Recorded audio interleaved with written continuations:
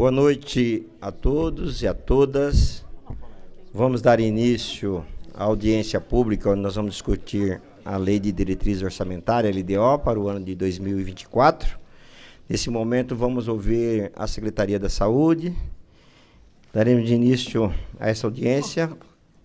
É o processo de discussão e apreciação do projeto de lei 1264/2023, em cumprimento ao disposto do inciso 1º do parágrafo do inciso 1 do parágrafo 1º do artigo 48 da Lei de Responsabilidade Fiscal.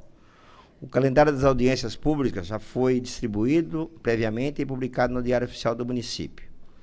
O secretário convocado terá um prazo máximo de 20 minutos para a explanação. Em seguida, será aberta a palavra aos senhores vereadores por 5 minutos e aos demais interessados por 3 minutos. Na sequência, o secretário efetuará os devidos esclarecimentos. Essa audiência, vocês estão percebendo que foi mudado de horário, né? Em virtude, que eu acho, de um apontamento equívoco do Tribunal de Contas do Estado, né? É um absurdo, porque apontaram que a audiência teria que ser em horário noturno para uma participação maior da população. Guarulhos é uma grande metrópole, uma cidade de serviços, então diurno e noturnamente nós temos pessoal que está no serviço, trabalha, a cidade funciona 24 horas. Então, o melhor horário é durante o dia, tá? E está aprovado, nós estamos dando início à audiência, foi divulgado e o presidente da Câmara pediu para nós respeitarmos aí esse apontamento do Tribunal de Contas. Fui contrário a essa posição.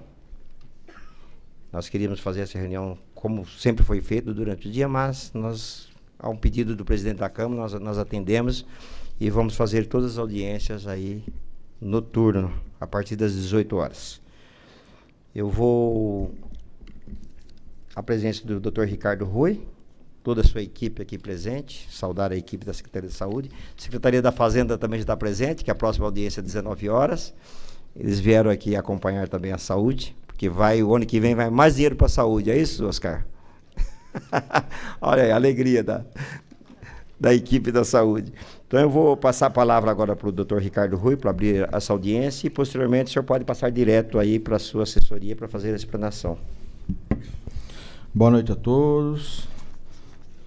Quero cumprimentar aqui a Geraldo Celestino pela condução dos trabalhos, o vereador Geraldo Celestino. Quero cumprimentar os vereadores presentes, Márcia Tasquete, vereadora Janete Petá, a dona Maria Zélia, presidente do Conselho Municipal de Saúde, Rogério do STAP. Ricardo, eu cometi uma gafe, que eu não anunciei os vereadores. Obrigado. Mas eu falo por você. Obrigado.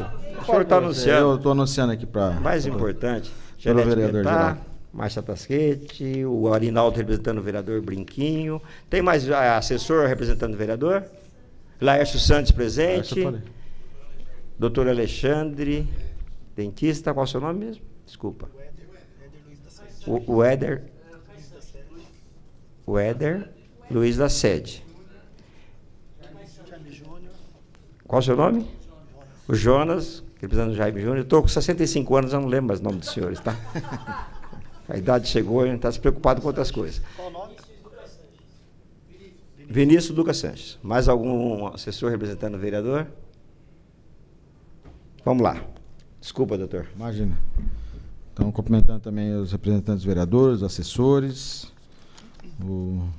nossos colaboradores aqui da Câmara Municipal e o staff lá da Saúde, nossos diretores, e também a Fazenda, que vai falar depois, que é bom, né? Depois da Saúde, vem a Secretaria da Fazenda, porque falar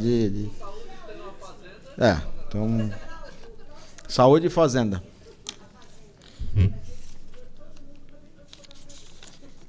E o Estela Mares, hein? Estela Mares tá firme também aí. Não, mas já falei. É a irmã? Falo irmã. O pão de Santo Antônio aí pra nós, hein? Então obrigado. Bom, você vê que tô firme no cargo, hein? Tá forte. Estou na segunda LDO. Então, Então, que Deus abençoe, que você fique até a terceira LDO. Cansado, e em 2025 você volta. Cansado. Lei, ó, então vamos falar sobre a Lei de Diretrizes Orçamentárias. E atendendo o Estela Mares, né? Que o Estela Mares também. Tá LDO certo. 2024, né? Projeto de Lei número 1264 de 2023, da autoria do Poder Executivo, estabelece as diretrizes orçamentárias para o exercício financeiro de 2024. Artigo 45, integra a lei presente lei os seguintes anexos: metas fiscais, riscos fiscais, demonstrativo de programas e ações por órgão e unidade físico e financeiro. Então eu vou passar a palavra aqui ao nosso conhecido diretor financeiro da Saúde, o senhor Wanderson Moreno, para fazer as considerações.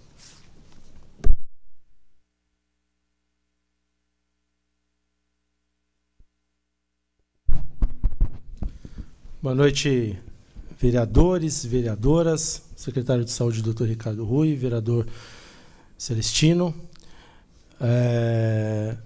colegas técnicos da Saúde, diretores, diretoras, diretoria do Estela Mares, Conselho Municipal de Saúde, na presença da dona Zélia, e, enfim, a todos os servidores e servidoras presentes, meu boa noite e obrigado pela contribuição. Esse trabalho aqui, sempre lembrando, é feito no coletivo, com a participação de todos os técnicos e de todas as diretorias.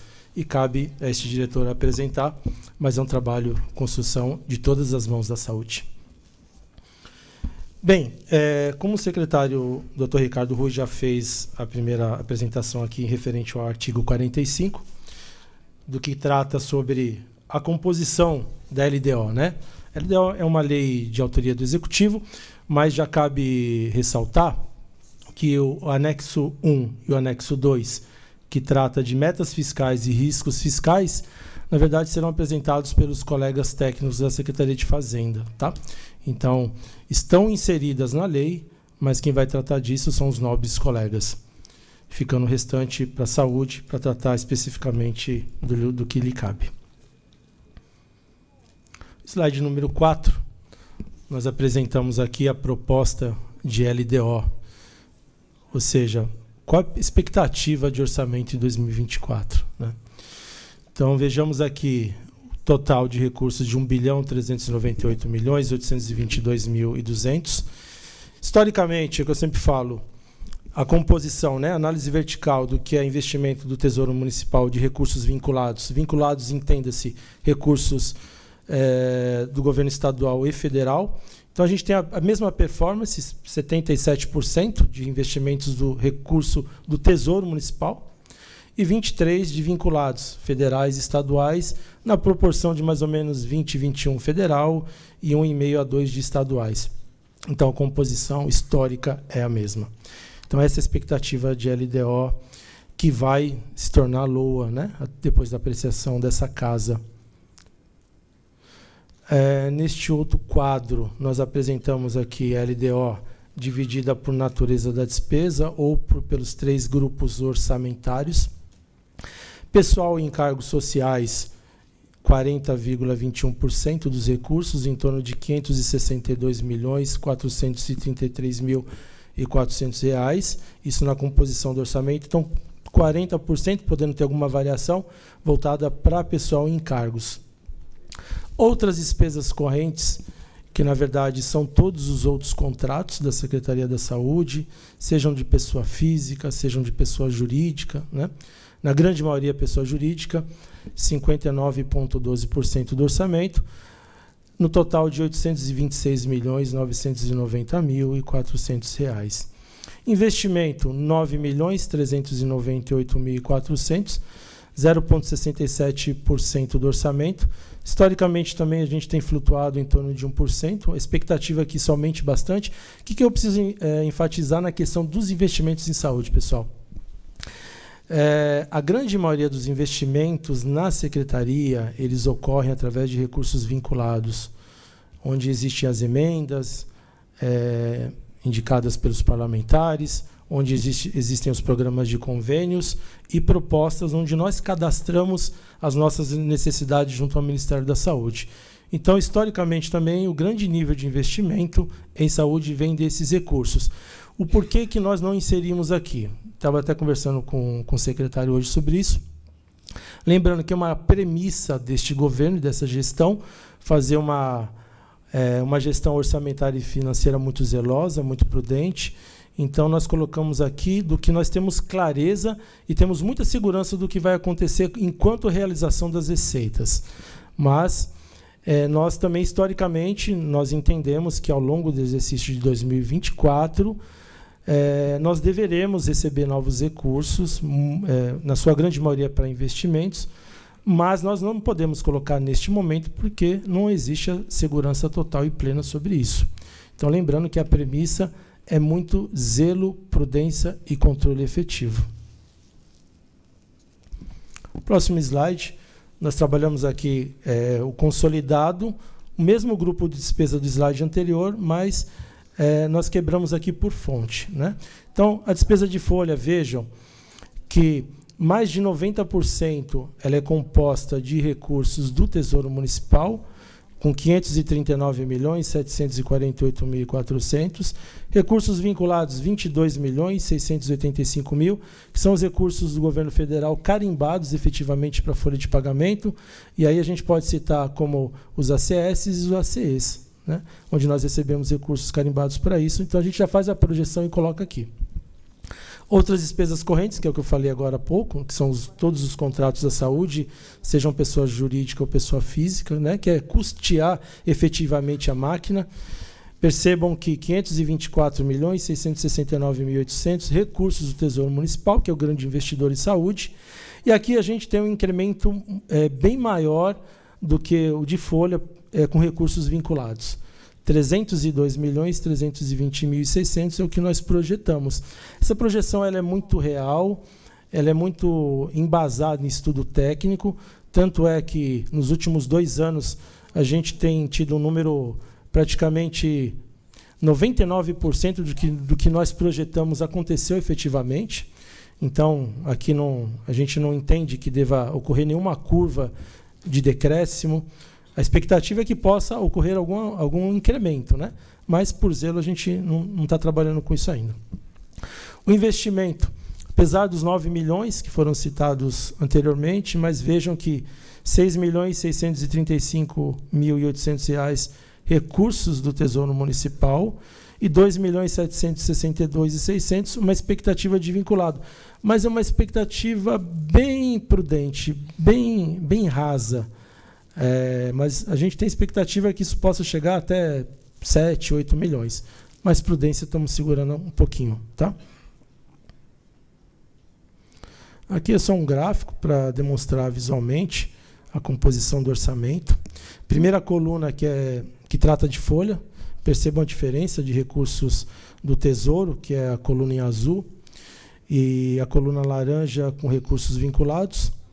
Segunda coluna, outras despesas correntes, a gente tem um equilíbrio um pouquinho maior entre o azul e o laranja. O investimento, também 3 vezes maior no Tesouro do que o recurso vinculado. O investimento sempre ele apresenta, como eu disse anteriormente, entre 0,6% a 1% do orçamento. Aqui são os 5 programas orçamentários que existem na saúde. Então, o programa número 1, que é o fortalecimento da gestão do Sistema Único de Saúde, 14% do orçamento, 201.065.700. Aqui, as grandes ações deste programa, a gente pode dizer, tentando simplificar, são benefícios ao trabalhador e folha de pagamento, dentro do programa número 1. Programa número 2, fortalecimento da atenção primária em saúde, 24% do orçamento, 329.492.700. Vale destacar que é toda a rede de atenção primária. E aí, para quem de repente não conhece muito, basta pensar em toda a rede de UBS da cidade. Todos os equipamentos de atenção primária estão voltados para esse programa de saúde. Programa número 3, ampliação do atendimento em média e alta complexidade. Percebam 58% do orçamento, mais da metade, 813.037.900. Para quem conhece, já sabe a resposta. Aqui nós temos todos os grandes contratos, que é a gestão de UPAs, de hospitais, serviços de hemodiálise, subvenção aos hospitais e todos os outros contratos de prestação de serviço voltados para média e alta complexidade. Inclusive, também isso daqui, existe um grande debate sobre essa questão, mas a gente sempre reforça que isso vai muito na linha do próprio financiamento SUS, né? Quando a gente pega também, quando a gente trabalha com os repasses que nós recebemos do Fundo Nacional de Saúde, eles apresentam mais ou menos a mesma performance de distribuição. A grande maioria dos recursos vem voltados para média e alta complexidade. Programa número 4, qualificação das ações de vigilância e saúde, que aí a sua grande maioria despesa de pessoal, e as ações gerais em vigilância e controle epidemiológico. 3% do orçamento, R$ 35.926.800. Programa número 5, que foi uma inovação da atual gestão, não existia o programa, ele era distribuído dentro dos outros 4. Então, nós criamos um programa para um controle e transparência melhor dos recursos, que é o fortalecimento das ações de assistência farmacêutica. R$ 19.299.100, em torno aí de 1 ponto alguma coisa do orçamento, muito voltado, na sua grande maioria, para a distribuição de medicamentos. Então, distribuição de medicamentos em todas as redes da atenção primária em saúde. Programa de grande impacto e grande relevância para toda a população.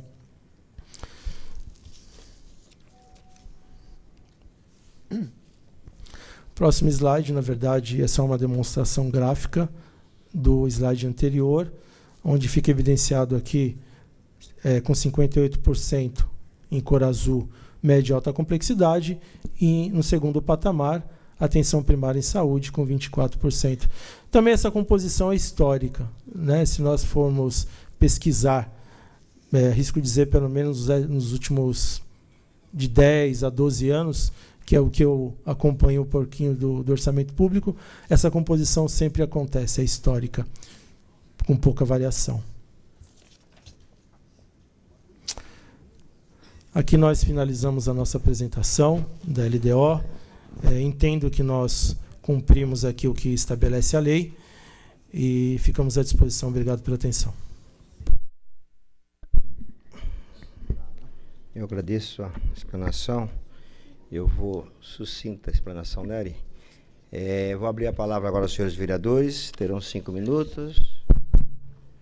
Marcha Tasquete, abriu mão. Vereadora Janete Rocha Pietá. Por favor, 5 minutos.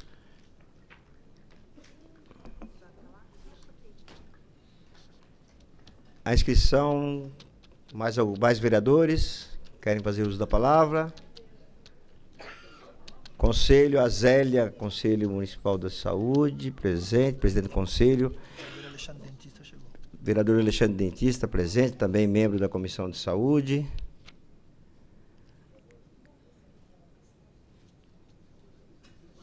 Devido ao horário, hoje a mesa está cometendo algumas gafes, né, Zélia? Convidar a senhora para fazer parte da mesa, se assim quiser, por favor, será um prazer tê-la aqui com a gente. Perdão. Eu acho melhor. É horário, que eu durmo muito cedo. Boa noite. Vereador Alexandre, dentista, membro da Comissão da Saúde, por favor, fazer parte da mesa. Vereadora Janete, 5 minutos. Pode marcar, tá bom. Boa noite a todas e a todos, as várias entidades que estão aqui, principalmente Estela Mares, os vereadores e vereadoras. Eu gostaria de começar a mesa, né, ao presidente que esqueceu de nos citar e ao secretário, e principalmente fazer algumas perguntas ao Anderson. A primeira questão que eu gostaria de fazer é o seguinte: eu li a parte de saúde e eu fiquei com mais dúvidas do que entendimento. Por quê? Tudo certo, são 5 programas, e aí eu vou fazer a pergunta sobre o seguinte: eu peguei esse texto distribuído, e nesse texto distribuído, ele coloca alguns itens que eu gostaria de perguntar. Por exemplo, e aí, senhor presidente, eu queria fazer uma questão de primeiro esclarecer por que coloca unidade média, índice recente, referência e índice futuro. Eu peguei o programa 2. No programa 2, eu não entendi, claro que deve ter, cobertura e acompanhamento das condicionalidades do programa de Bolsa Família. Excelente. Né? Agora, qual o critério desses índices? Né? Aí, no programa que é o programa 3, o programa 3 gasta 58%, e aqui eu não vejo nenhum indicador sobre o ponto de vista, por exemplo, o Estela Maris está precisando, né, está pedindo socorro. Aonde está a possibilidade? Porque eu acho que o orçamento não é apenas a prestação de contas e os numerozinhos perfeitos, porque os números no papel ficam perfeitos. Agora, eu quero ver essa questão colocada na realidade. E, na realidade, eu gostaria de questionar que indicadores são esses, aonde está nos indicadores a complementação de possíveis verbas, aonde está, por exemplo, possíveis necessidades de ampliação de serviços. Porque, senão, não tem o que perguntar mesmo, porque está tudo certinho, tudo perfeito. Mas como é que fica a questão da saúde básica? Que é a atenção básica primária, que gasta 24%, que é o item 2. Isso, a meu ver, é uns negócios assim que eu não entendo. Mas, antes de entrar para o item 2, eu quero perguntar que, no item que é o que gasta mais, que é o item 3, o atendimento a média e alta complexidade, por exemplo, é o setor que gasta mais porque todos os insumos são mais altos. Onde está descrito isso? Como é que é trabalhado isso para o futuro? Eu quero entender, porque, na prática, eu vejo o seguinte: o SOS não tem verba, vai fechar o Estela Maris, porque é caríssimo a manutenção dos insumos. Como é que fica a questão dos exames? Como é que fica a questão da saúde básica? Porque aqui são questões tão genéricas. E para finalizar, tenho 1 minuto, eu perguntaria.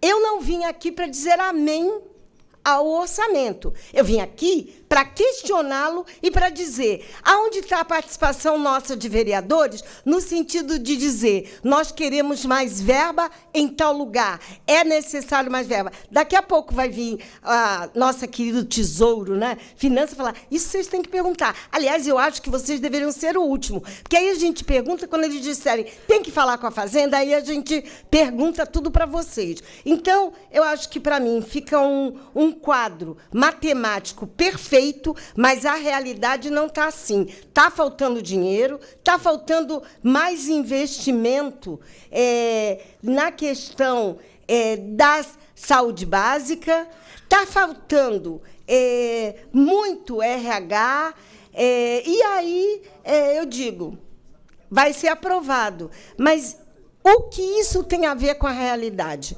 Eu acho que a realidade tem muitas críticas e tem coisas interessantes também, né? Mas a gente tem que falar o que é preciso aperfeiçoar. E, sobre o ponto de vista do aperfeiçoar, eu acho que é muito interessante a questão da ação da assistência farmacêutica, mas como é que fica remédio se não tem farmacêutico para dispensar? Ou técnico competente? Então, vocês estão aí, é isso aí. Então, eu queria deixar bem claro que aqui os números estão tudo perfeito, porém a realidade tem muito a questionar. Muito obrigada por enquanto. Obrigado, vereadora. Mais algum vereador fazer uso da palavra? Vereador Alexandre, dentista, por favor.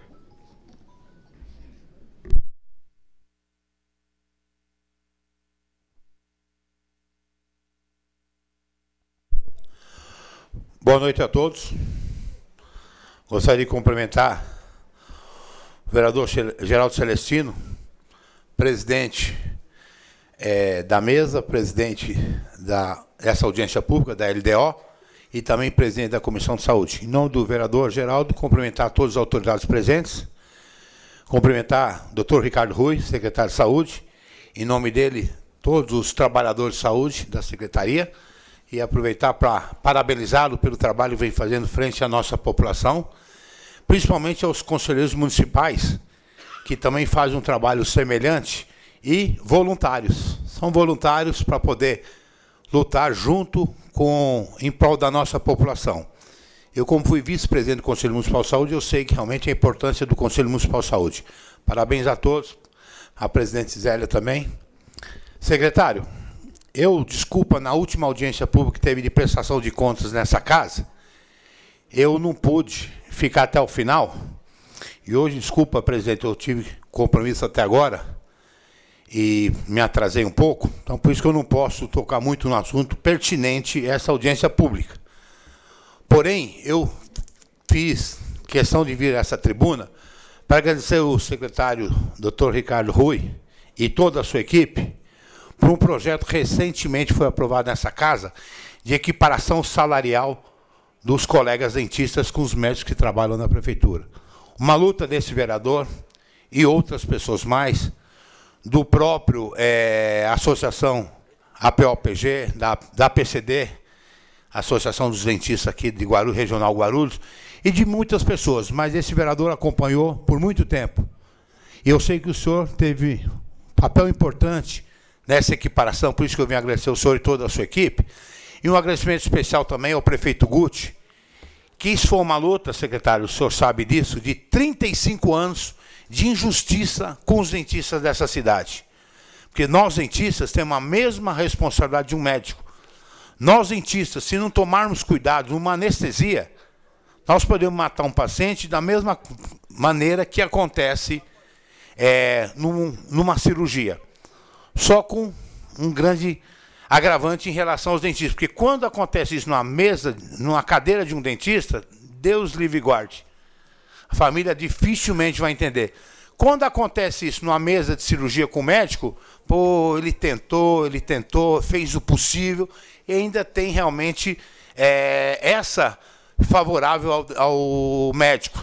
Então nós temos o mesmo papel importante, e até 88, antes de entrar o saudoso Pascoal Tomeu, o salário de médico e dentista era o mesmo nessa cidade. E depois disso, com o seu secretário de Saúde, Dr. Pedro Alves, além de fechar o Hospital Brasil na cidade, dobrou o salário dos médicos, mais as gratificações, deixou o dentista esquecido há 35 anos. E o prefeito Guti foi o único homem, junto com a sua equipe, que teve coragem de acabar com essa desigualdade com os colegas dentistas. Por isso que eu fiz questão de pegar essa tribuna. Desculpa se o assunto não é pertinente, mas na última audiência pública de prestação de contas eu não tive condições de falar isso. E queria agradecer ao senhor, doutor Ricardo Rui. Você, junto com o secretário Adam, o secretário americano, tiveram um papel importante para que isso pudesse acontecer. Essa equiparação salarial, que eu só tenho que agradecer ao senhor, em especial ao prefeito Guti, que honrou esse compromisso com o cidadão dentista. Muito obrigado a todos. Vereador Lárcio Santos. Estão encerradas as inscrições, senhores. Está inscrito... Senhor presidente, vereador colega Geraldo Celestino, Ricardo Rui, ex-vereador, secretário dessa cidade. Vereador, por favor, só um minutinho. Estão inscritos posteriormente Hospital Estela Maris, a Madre Vitória Nazaré, Renault Fernandes, a Maria Zélia, presidente do Conselho Municipal de Saúde, Rogério, Sindicato dos Servidores, Pedro Gomes, presidente do Conselho Regional de Saúde, Tadeu Fernandes, conselheiro SEMEG Centro. Por favor. Colega Geraldo Celestino, boa noite, e boa noite aos demais componentes da mesa. Eu vou fazer um questionamento específico, gostaria que o secretário ou os técnicos que aqui estão, que respondesse relativamente ao direcionamento para o ano que vem. Esta casa, vira e mexe, é provocada para aprovar a lei em regime de urgência encaminhado pelo prefeito sem possibilidade de muita discussão e, às vezes, de forma contraditória, como aconteceu com o projeto de lei atinente à equiparação salarial dos dentistas, que ficou aqui quase 3 anos parado em regime de urgência. Imaginemos se não fosse urgente. Infelizmente, é o que aconteceu, a fala do colega dentista, exatamente sobre essa situação que esta casa fez o seu papel e votou quando o prefeito resolveu adequar a proposta que inicialmente tinha encaminhada. Da mesma forma, esta casa, ainda o ano passado, votou a criação de mais 33 cargos de farmacêuticos para atuar na cidade, e a gente está observando que até agora não houve o chamado, a contratação de mais profissionais. Aliado a isso, salário baixo, um salário da profissional de farmácia é muito baixo. Se eu fosse farmacêutico, eu não queria trabalhar na rede pública de jeito nenhum. Eu iria trabalhar na rede privada, em outro segmento da saúde, ou até em outra cidade, porque Guarulhos subestima muito a valorização de certas carreiras. Então, eu pergunto para o secretário e quem puder responder, qual é o encaminhamento efetivo que vai se dar com relação à lei que esta casa aprovou em dezembro passado e que daqui a pouco termina o ano e a questão da urgência não foi atendida.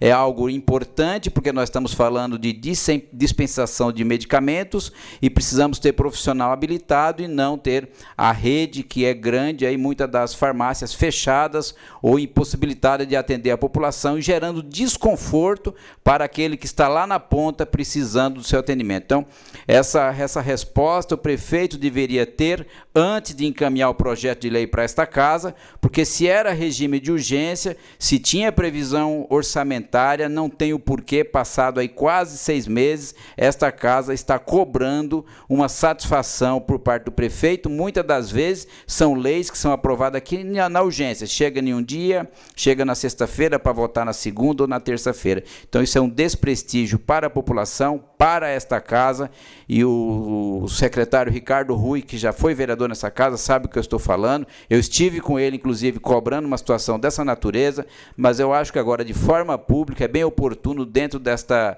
audiência da LDO, ser esclarecido o porquê que essa situação ainda não foi resolvida ou é falta de competência de quem está à frente do Executivo. É isso. Muito obrigado.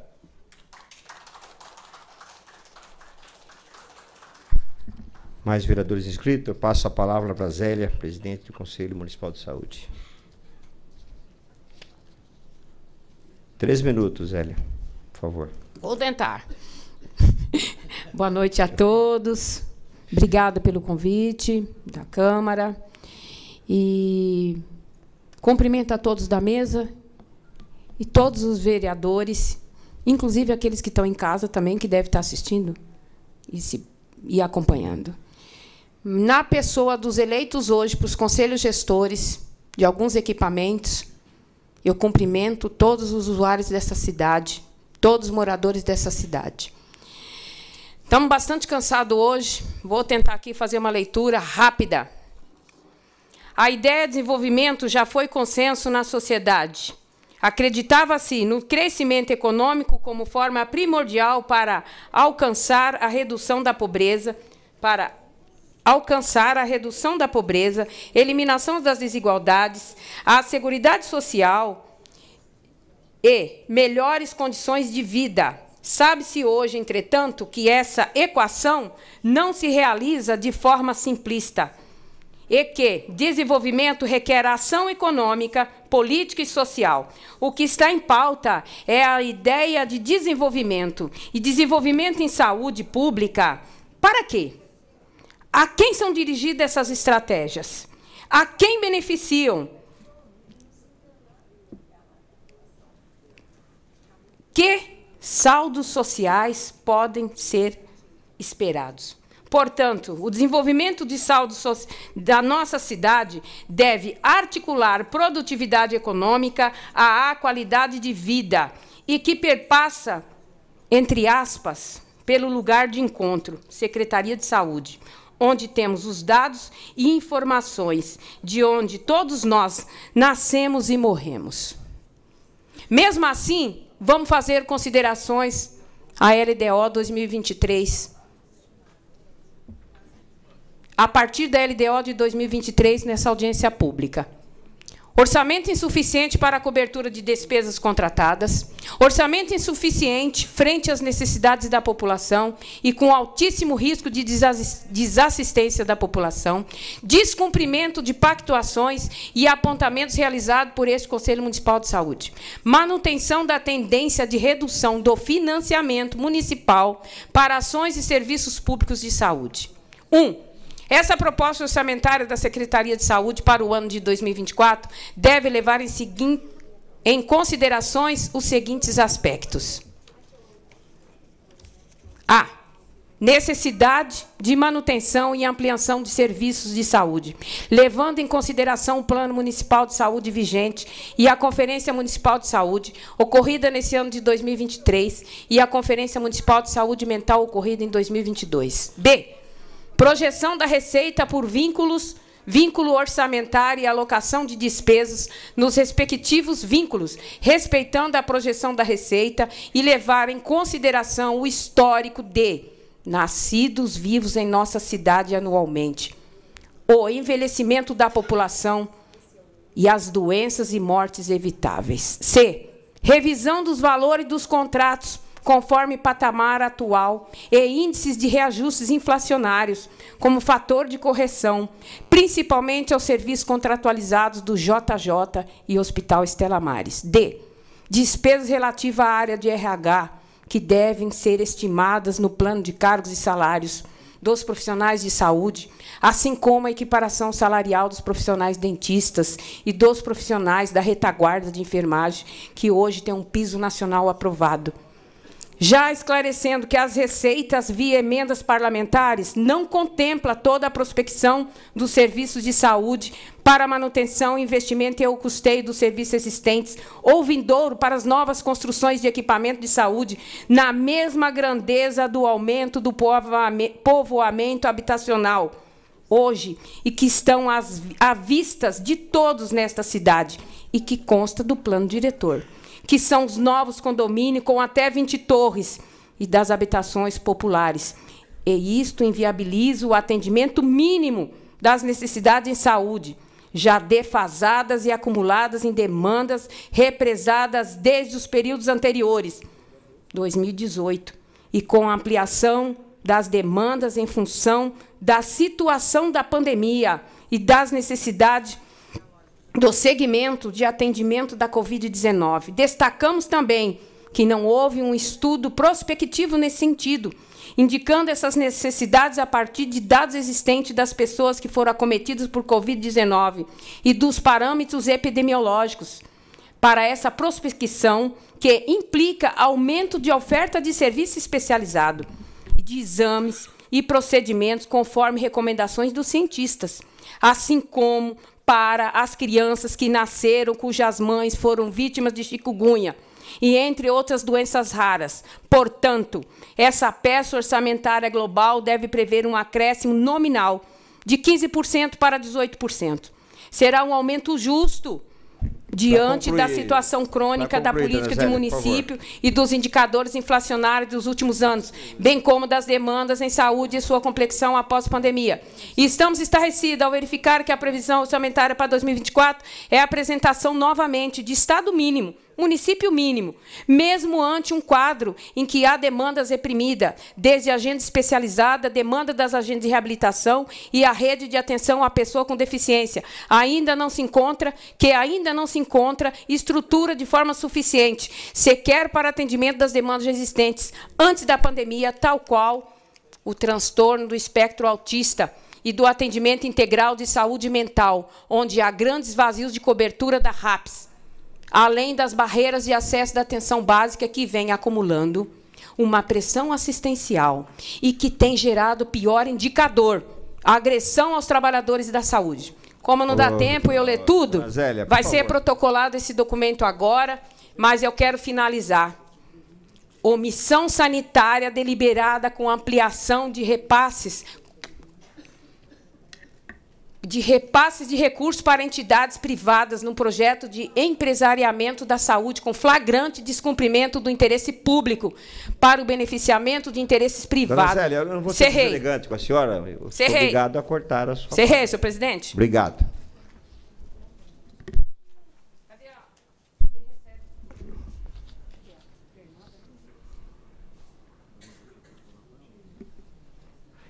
Hospital Estela Maris, quem vai falar? A Madre ou o Renault? Que conste nos anais, né, presidente? Será constado.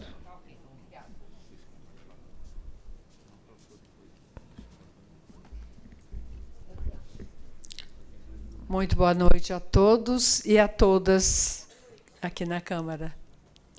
Então, eu gostaria de falar um pouquinho curtamente sobre o Hospital Estela Maris, que vem atuando com o SUS aqui na cidade de Guarulhos por volta de 60 anos. É muito tempo. Se for pensar o tempo que a maternidade teve atendendo, foi de 50% mais ou menos da população de Guarulhos nasceram no Estela Maris. Outros 50% passaram por lá de alguma forma. E todos nós podemos precisar dele. E a gente está perto da gente ter que interromper alguns tratamentos. E é por isso que eu estou aqui, por isso que eu venho pedir socorro e gritar na sociedade, e gritar para que os senhores vereadores, o seu secretário de Saúde, o doutor Ricardo Rui, o Anderson, que está aqui, que entendam um pouquinho que eu não vim pedir para mim. Eu vim pedir para a população de Guarulhos, que tanto necessita do Estela Maris, principalmente na área de cardiologia. Um paciente infarta, dia de Corpus Christi, tinha 7 pacientes entre meia-noite e 10 horas da manhã, na hora que eu passei, com a visita de Corpus Christi nos andares, eu passei na hemodinâmica, 2 ambulâncias, 2 macas do serviço público, estava dentro da hemodinâmica aguardando de urgência. Aí 1 estava dentro da sala, 4 estavam no pronto-socorro. Então, a média de infarto por dia, em caso grave, ocorreu em 10 horas, foram 7. Então, são muitos infartos em Guarulhos. Pensando numa cidade de 1,5 milhão de habitantes, é pouco. Então, a gente precisa atender esse povo. E eu estou aqui porque pode faltar insumos. Vendedor não faz de graça. E a gente não tem como pagar. Então, é necessário que vocês olhem para o Hospital Estela Maris. Hoje nós estamos bem administrado, mas precisamos disso. Acho que nem gostei muito tempo. Obrigado, irmã. Boa noite a todos que integram essa casa. Cumprimento objetivamente a todos, em razão do tempo e do avançar do horário. Vou direto ao ponto, cumprimentando a mesa pela gentileza da concessão da palavra. Muito objetivamente, estamos aqui porque realmente há 7 anos, em que pese os esforços das gestões, sem nenhuma depreciação a qualquer partido, mas nós estamos há 7 anos sem reajuste. E o que significa isso? O que foi precificado em 2016 não é mais o que é precificado hoje. E nestas condições, gera-se riscos para a aquisição de insumos. Então, nós estamos aqui reivindicando, pleiteando, pedindo toda a atenção necessária, porque a situação é grave, a situação é crítica, e a gente precisa do olhar da Casa de Leis do nosso município, para uma entidade que está na instituição há aproximadamente 60 anos. Então, com respeito e sem depreciar nenhuma das pessoas que já trabalharam, o doutor Ricardo Rui recebeu o nosso pedido, nós estamos com uma agenda a ser concluída com o prefeito. Estamos há quase 30 dias e ainda não conseguimos a agenda. Precisamos desta agenda para definir esses patamares. Para 2024 fica a pergunta: nós teremos os recursos necessários para a continuidade das atividades com a qualidade e segurança que os munícipes merecem e precisam? Todos aqui podem contribuir favoravelmente. Boa noite, fiquem com Deus. Obrigado. Vou convidar agora a fazer uso da palavra o Rogério, do Sindicato dos Servidores STAP, por favor.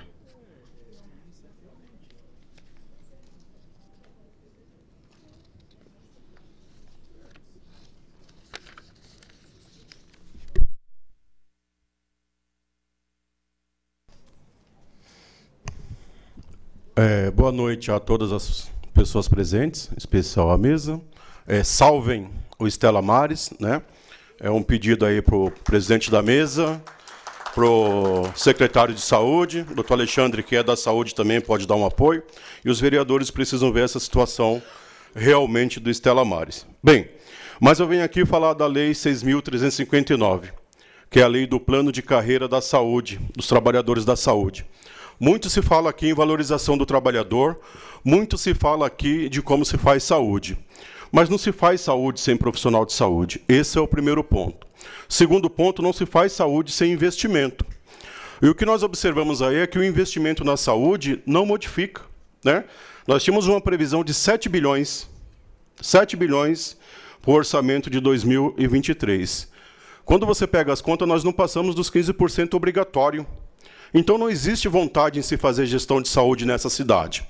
Bem como não existe vontade de valorizar o servidor da saúde, né? Primeiro, com essa quantidade de terceirização de serviço absurda. Segundo, presidente, descumprindo a lei aprovada por essa Câmara aqui. O plano de carreira da saúde foi aprovado aqui na Câmara Municipal em 3 de abril de 2008. De lá para cá, os trabalhadores não tiveram essa evolução funcional efetivamente realizada. Por quê? Porque ela precisa de dotação orçamentária. Então, todo ano se discute o orçamento aqui e fica de fora a questão da visão para os trabalhadores. Só para vocês terem uma ideia de como está o quadro da saúde hoje. Atendente SUS, faltam 236. Assistente de gestão pública, faltam 62. Almoxarife, 21. Auxiliar em saúde bucal, 24. Auxiliar operacional, 41. Condutor de veículo de urgência. Olha o absurdo. Faltam 15. Ou seja, ninguém tira férias, ninguém tira licença-prêmio, e o pessoal acaba até trabalhando excessivamente aí. Enfermeiro, faltam 73 dos 30 horas, que é o pessoal que atende principalmente na rede de urgência e emergência. Enfermeiro da família, faltam 21. Farmacêutico, olha que absurdo, foi aprovado aqui na Câmara pela contratação de 33. Na verdade, foi ampliado a possibilidade de contratação. Mas hoje, para que as farmácias trabalhem em sua plenitude e que todas as UBS tenham um farmacêutico atendendo, com seu prático, fazendo a distribuição de medicamento, faltam 61 no município. Né? Aí, quando chegar próximo da eleição, aí sai um edital de convocação de 33, né, farmacêuticos. Aí vai o prefeito, mas o secretário diz, agora não faltará mais farmacêutico, todas as farmácias trabalharão em plena, né, em plenitude total. Balela, 33 é insuficiente, o quadro necessita de 61. Fisioterapeuta, 21. Todos nós sabemos que a Covid deixou centenas e centenas de pessoas sequeladas. Como se fazer saúde se não tem uma previsão orçamentária de contratação de mais 21 fisioterapeutas? Estou falando em orçamento, né? E vamos aqui, falta só mais alguns aqui. Nutricionista, obesidade mata, obesidade é tratada com nutricionista, não com calmante e ansiolítico, né? Prático de farmácia, 28. Psicólogo, poxa vida, psicólogo. Se as pessoas surtarem, sair quebrando equipamento aí, não tem um psicólogo, não tem acompanhamento. Porque o número que falta, doutor Alexandre Dentista, você que defendeu bem os dentistas aqui, que o salário só é importante, mas eles apanham lá, quando o cara não está bem da memória lá. Né? Faltam 33. Então, o que está acontecendo no nosso município? Se fala muito em saúde, encolhe o orçamento municipal da saúde, fica limitado a dizer que a lei obriga a gastar 15%, mas isso é o mínimo. é o mínimo que a lei obriga a gastar. Então, nós precisamos colocar dentro do orçamento público o planejamento da evolução funcional através do plano de carreira, que é uma lei que está sendo descumprida, e é isso. Parabéns aos farmacêuticos por se distribuírem mais que uma unidade de saúde, apanharem, continuarem trabalhando, justificar a falta de medicamento. Parabéns a todos os trabalhadores da saúde, parabéns aos técnicos. Mas nós estamos brincando, eu venho aqui novamente dizer que nós estamos brincando de fazer saúde nesse município. Obrigado. Pedro Gomes, presidente do Conselho Regional da Saúde.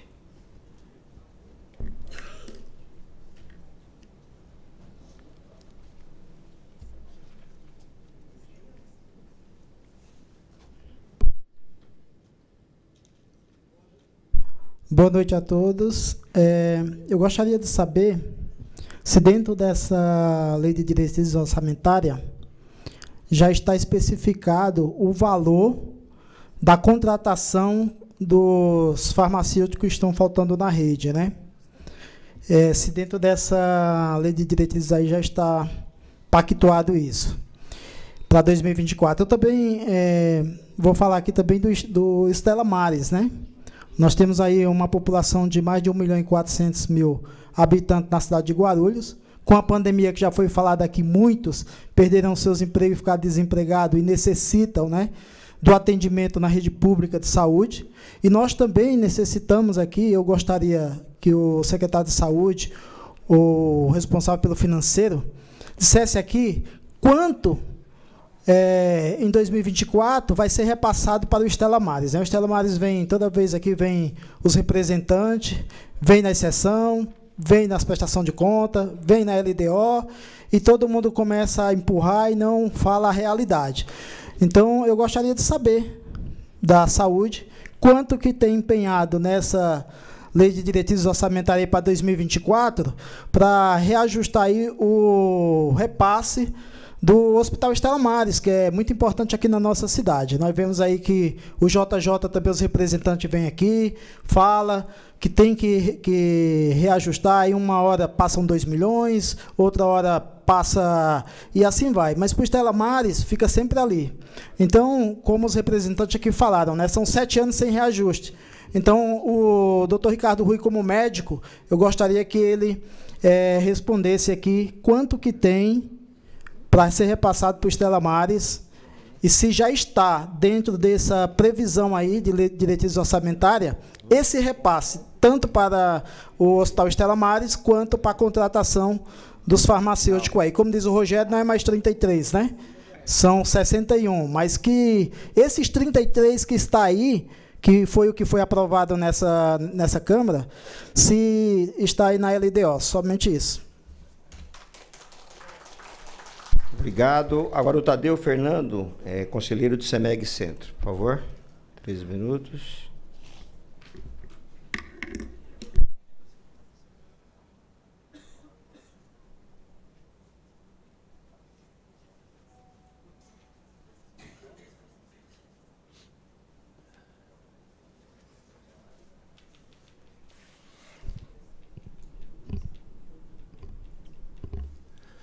Boa noite a todos. Boa noite, a irmã Nazaré. Prazer estar junto com a senhora. Boa noite aos farmacêuticos. Podem sentir-se solidários, que eu também estarei junto com os farmacêuticos, porque é dele que nós usamos lá na tranquilidade quando vamos pegar remédio. Doutor Ricardo, eu acho que o senhor já sabe por que eu estou aqui. E eu não vou desistir. Dos 813 milhões e alguns, quanto que nós vamos conseguir voltar às RTUs para homens que estão doentes nessa cidade? Eu estou acompanhando o doutor Ricardo. Como o doutor Alexandre falou que falou algumas coisas que não tinha nada a ver, eu também vou falar, né? Doutor, eu estou acompanhando, são 16 homens que eu acompanho, são mais, que foram chamados para o Marcelina, para o Brigadeiro, e para Mogi e outros para Suzano, fazer a RTU. Eu queria saber, nesses média e alta complexidade, 803 milhões, onde é que nós entramos? Onde é que vai entrar? Dá para fazer uma parceria com a irmã aí, Estela Mares, que ela está precisando de mais dinheiro, e vamos colocar a urologia lá no meio também, porque é importante, né? Todo mundo fica doente. E eu gostaria também de dizer que tem elogio também, viu, doutor Ricardo?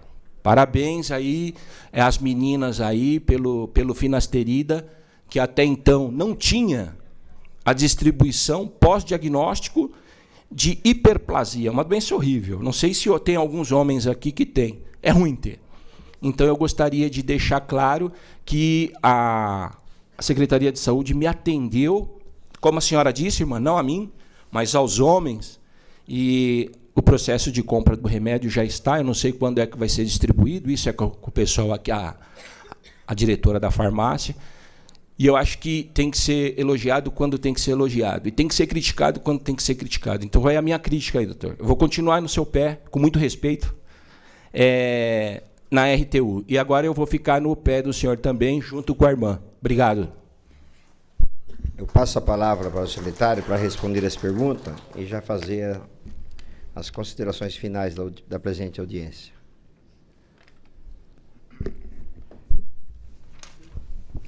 Bom, então, é que ficou um pouco confuso aqui a audiência, porque misturou o PPA, o Plano Plurianual, com prestação de contas, né?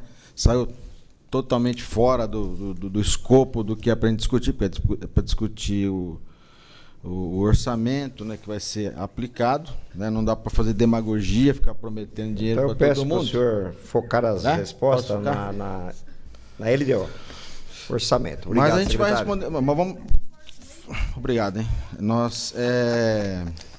Mas vamos responder umas coisinhas. Não, desculpa, as respostas, vereadora Márcia Tasquete, focar no orçamento. Vou falar para o doutor Alexandre também que sua luta não foi em vão, hein? Porque quando eu fui vereador, no prefeito Eloy Pietá e do prefeito Almeida, também ninguém deu bola para isso aí.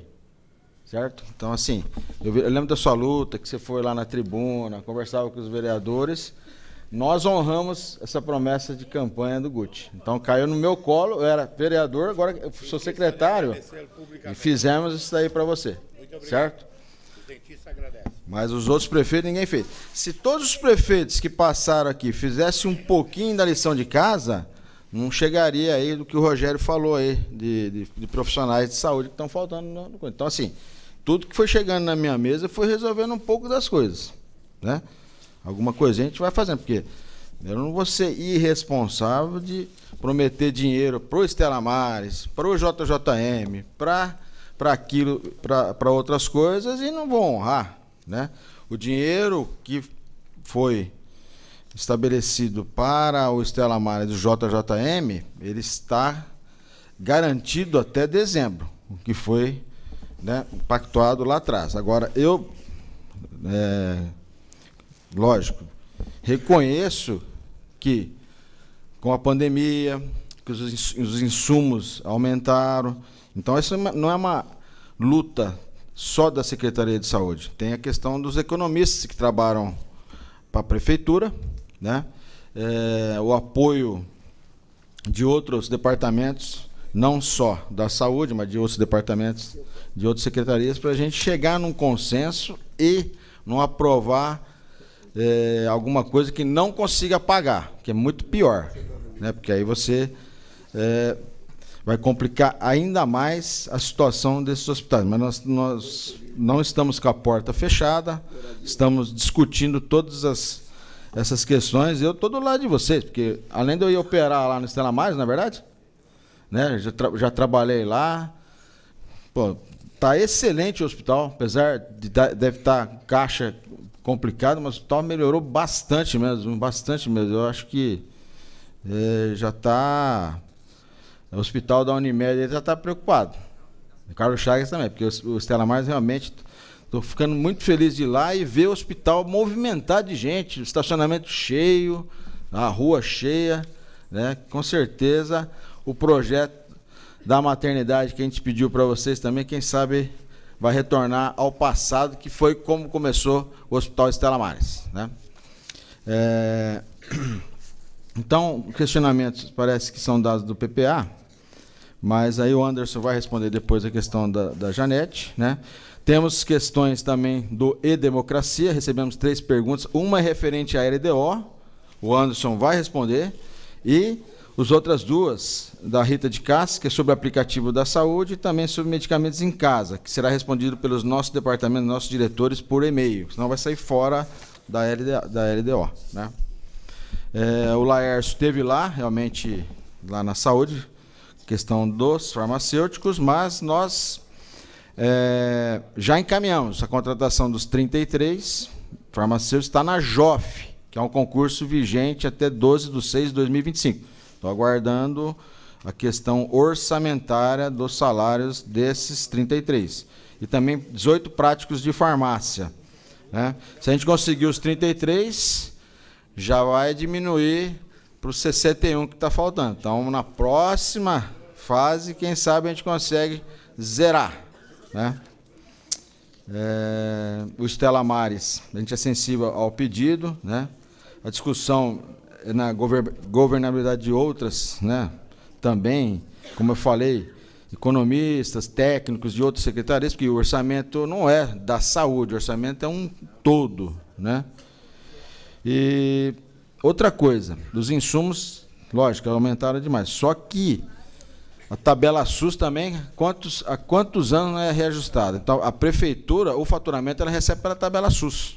E nós vamos pagar pelo preço de mercado. Então, nós vamos tirar dinheiro do Tesouro, né, que tem que ser tirado mesmo para se fazer essas melhorias na saúde, mas sempre vai ter um déficit, porque passa governo Lula, então não mexeu nada na tabela SUS, passa governo Bolsonaro, ninguém cita a tabela SUS, e agora volta o governo Lula, não se ouve falar em discussão de tabela SUS. Para os hospitais, para as Santas Casas, não tem nada, certo? Não tem nada para os hospitais filantrópicos. Então, assim, é uma questão política, mas é uma questão orçamentária também, né? Então, fica complicado. A questão do Rogério, então, agora eu falei, se todo mundo tivesse feito um pouquinho, a gente não estaria no quadro que é déficit, mas nós estamos tentando resolver. Eu, sendo médico, eu não poderia trabalhar em outra prefeitura, porque eu tenho 2 vínculos já, público. Então, assim, quando nós contratamos 199 médicos, né, que nós ficamos com o orçamento bem apertado, porque a gente precisava dar atendimento à população, certo? Precisava dar atendimento à população. E hoje, nós temos as 152 equipes, nem no governo do Pietá e do Almeida teve. E nunca teve, né? E também, todas as UBS têm médico. Mas agora tem médico, mas tem fila na recepção, porque agora precisa de atendente SUS, agora precisa de mais farmacêutico, tem mais receita, tem que fazer mais papel para gráfica, para ter mais... Então, assim, a roda vai girando. Então, a gente vai fazendo aos poucos, né? Vai fazendo aos poucos. Então, por que contratamos alguns PJs e alguns são de contrato de emergência? Os que têm contrato de emergência são os que têm, ou não têm vínculo público, ou pode ter o segundo vínculo, como o professor, certo? E os que têm PJ, contratado por, terceirização, porque não podem ter o vínculo diretamente ligado à administração pública, senão ele vai ter 3 vínculos, esse não pode ter. E não tem no mercado sobrando profissional. A maioria já tem um vínculo em Barueri, ou um vínculo em São Paulo, ou um vínculo em São Bernardo, ou um vínculo em Guarulhos. Então a gente tem que dar atendimento à população. A população não quer saber se o médico é da prefeitura ou se ele é de uma OS. Ele quer ser atendido, acabou. Ele quer ser atendido. O caso dele é resolvido. Né? Como foi o Zero Fila, pô. Né? A gente fez um grande trabalho lá, conseguimos higienizar a fila e contratamos 199 médicos. Hoje você não tem no peso da Secretaria de Saúde toda aquela demanda de exames, né, de procedimentos, de consultas aguardando. Né? Não tem psiquiatra em alguns planos de saúde. Nós temos na rede pública psiquiatra. Nós temos 9 ou 10 psiquiatras, é isso? Né? 11 psiquiatras. Né? o governo do estado jogou para a prefeitura colocar médico dentro da penitenciária, sabia? Então nós colocamos nas 4 penitenciárias aí, tem médico 20 horas, né? Porque os detentos também precisam ser cuidados, né? Tem que ter assistência à saúde, tem que ter assistência farmacêutica para os detentos. E não teve, hein? Não tinha médico. Então, a Prefeitura de Guarulhos, dentro do equipamento do Estado, está colocando assistência médica, nessa gestão agora. Tá? Então, isso nós conseguimos fazer. Aos poucos, quem sabe, o outro secretário que vier depois de mim continue fazendo também um trabalho para a gente poder sempre avançar aí. E cada concurso que faremos na área da saúde, com médico, viu, Rogério? Médico, tal, nós vamos substituindo os PJs, porque eu sou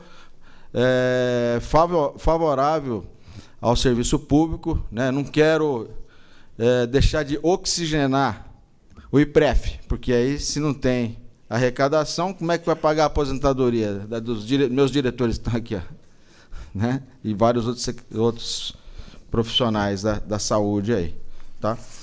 E dentro do investimento da saúde, hoje nós estamos com 22% de investimento, não estamos com 15%, nós estamos com 22%.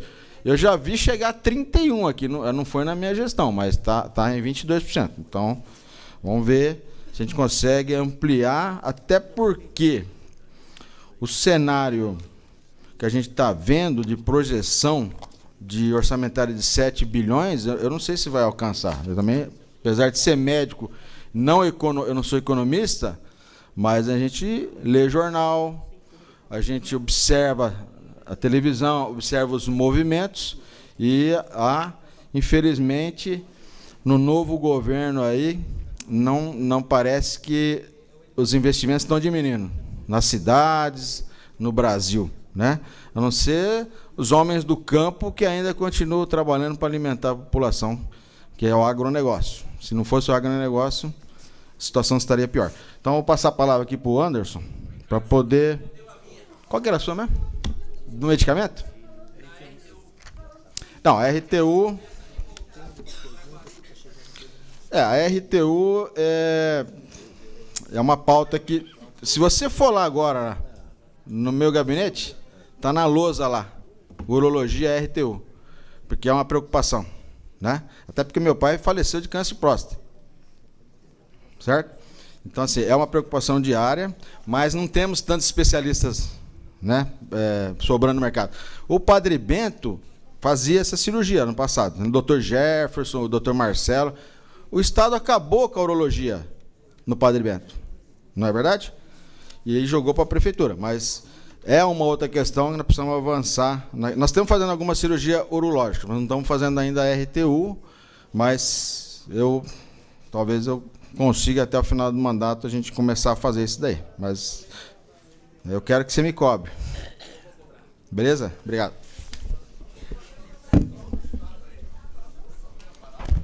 Bom, me resta, na minha opinião, pouco a falar, porque, na verdade, o secretário de Saúde, de maneira esplêndida, falou sobre todos os assuntos, né? E eu quero até dar os parabéns para o secretário, porque há muito tempo eu não via um secretário com tanta propriedade para falar de saúde como um todo, dada a complexidade. Parabéns, realmente. Mas, assim, o que eu preciso ressaltar? A vereadora, senhora Janete Petá, nos trouxe aqui alguns documentos, como anexos da LDO, e realmente esses documentos não estão presentes na apresentação. Eles tratam das ações que compõem os programas, né? Lembrando que cada programa de saúde tem suas respectivas ações. O que vale ressaltar, vereadora? É que quando nós fazemos as nossas projeções, e eu acho que isso também contempla outras perguntas, é que o nosso compromisso é manter tudo que foi pactuado em saúde neste exercício para 2024. E como que nós fazemos isso? Através de projeções, olhando as despesas que são executadas e as receitas previstas. Então, o que dá para falar hoje dentro da projeção de orçamento? Tecnicamente, nós acreditamos que todos os compromissos honrados até o momento, pactuados, serão preservados em 2024 com as respectivas ações. A vereadora também, ela é sempre muito propositiva, né? Sempre traz ótimas discussões aqui para a nossa mesa.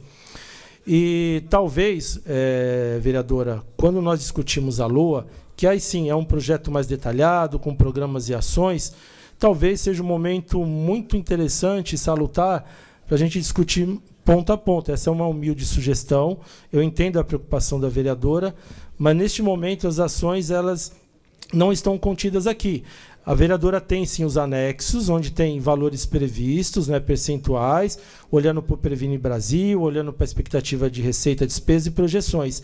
Mas, quando chegar a LOA, quando nós formos fazer a projeção da LOA, e aí sim nós vamos poder apresentar de uma forma mais atualizada, mais detalhada, e talvez seja o melhor momento para uma discussão propositiva e saudável. Eu acho que é isso.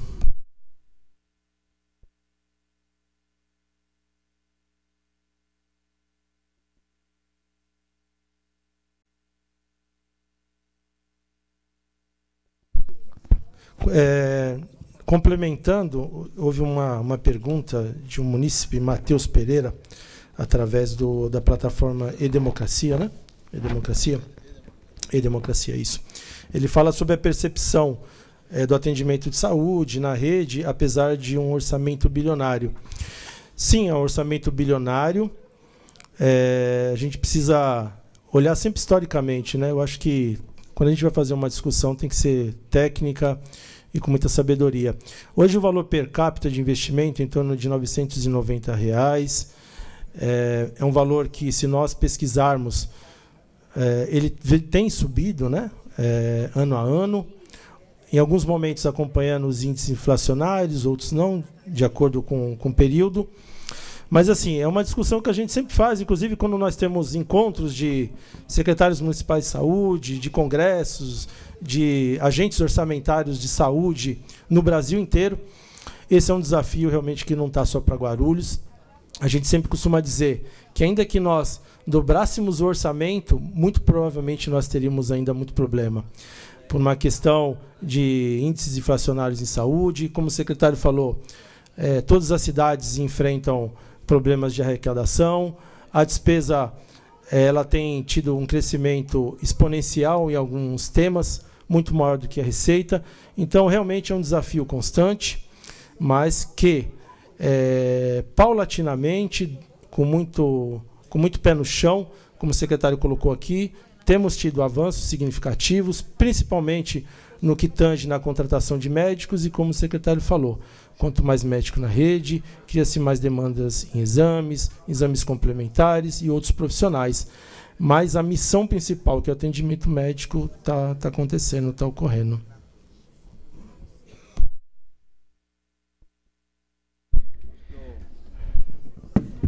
Do Pedro Gomes, acho que eu já falei, né, a contratação do farmacêutico, dos gastos da pós-pandemia, né, e os recursos do Stella Mais, que a porta não está fechada não, nós estamos estudando.